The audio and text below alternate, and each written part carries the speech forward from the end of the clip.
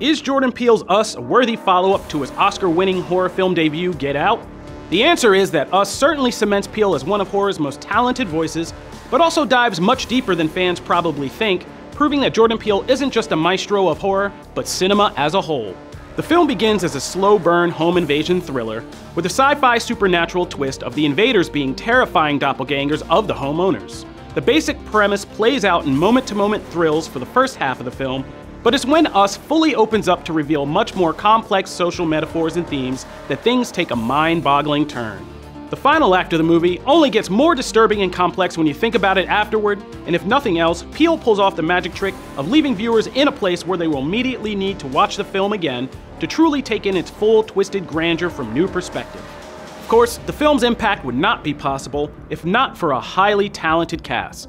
Lupita Nyong'o takes her place as a true horror scream queen with a performance so complex and layered that it truly deserves awards consideration.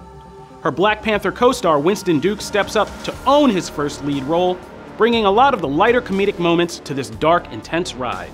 The young actors playing the Wilson kids are both breakout talents, especially when creating dread and scares in their doppelganger roles. Us is very much an ensemble performance piece, and this ensemble rises to the occasion not once, but twice, to pull off Jordan Peele's ambitious vision. In the end, Us is a must-see for horror fans, fans of Peele, and even cinephiles who love having their brains bent by deep sci-fi concepts. I'm Kofi Outlaw for Comicbook.com, and I give Us 5 out of 5 stars.